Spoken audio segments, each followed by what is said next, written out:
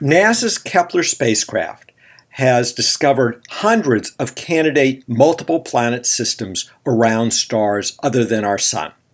These planetary systems are represented in this movie, which represents how the planets move around their stars during the 4 years of the Kepler planet mission.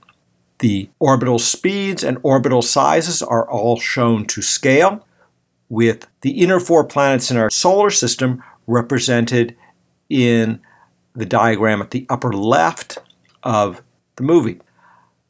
The planets are also shown to scale on relative sizes, but planetary sizes are expanded greatly compared to their orbits in order to make the planets visible.